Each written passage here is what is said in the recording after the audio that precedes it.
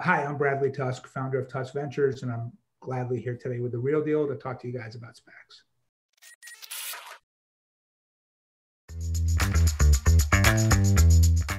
A SPAC, it stands for Special Purpose Acquisition Corporation, and it's really, think about it almost as like someone raising a fund, but in the public markets instead of the private markets. So usually when you invest, you pick a company based on what you think they're doing and their prospects, and that's how you decide.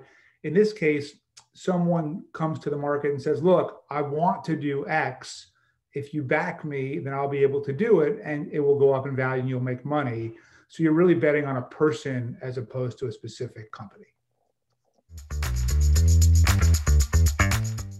I don't know that it's even more ideal. It just can happen a lot sooner and faster. Because you're not expected to have a company that you're taking public. You're basically just taking public a concept and then saying we're going to find a company to buy or merge with in the sector.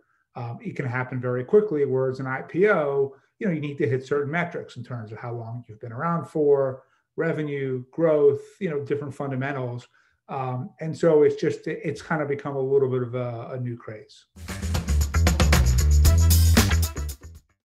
It's really a process where you say, okay, here are the kinds of companies that we might want to merge with. You reach out to a lot of them, either directly or through bankers. People hear about your SPAC and they reach out to you. And through kind of a process of elimination, you figure out who meets your needs best, who you add real value to, and that's the deal. I think fundamentally still the vast majority of real estate financing happens through traditional means. But look, if you are a developer and you want to seek different ways to be able to have the capital to build your projects, then a SPAC is another logical solution. I think the one thing you have to understand with the SPAC is because you're merging with another company, you have to believe that there's a really good company that would want to merge with you, right? And that you add real value to. And just the fact that you raise a SPAC and that you have this money in and of itself isn't nearly enough. You've got to have something to really bring to the table. And I think those who don't, who are only doing it out of FOMO and only doing it because they think it's a cool thing to do, they're going to be the ones with trouble.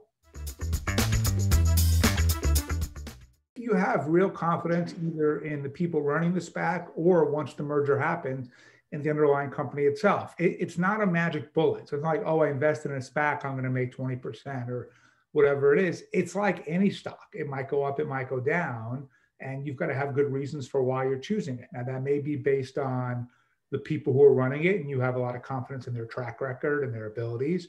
It may be based on the company that they're merging with, and you think that's a really undervalued and exciting company. So there are plenty of good reasons to do it, but you have to apply the same logic you would with anything else.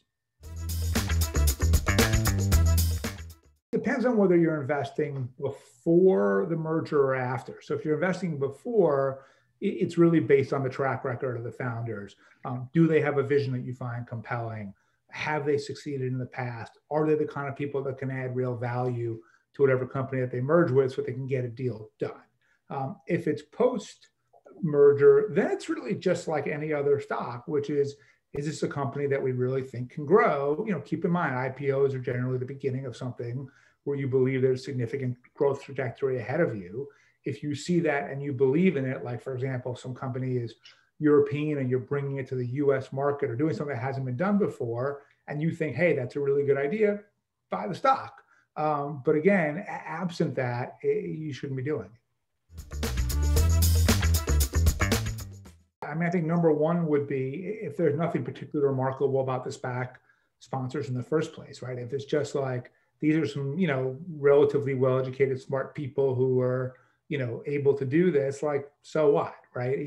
There's got to be something about you that really has some secret sauce. And if not, it's just, because you went to Harvard or whatever, it doesn't really matter. That's not good enough. So that's number one. And then number two is really the quality of the company that you're merging with, right? If you're merging with something that really feels like kind of a desperate attempt to just complete some kind of deal, there's a problem there and it's unlikely to really get fixed.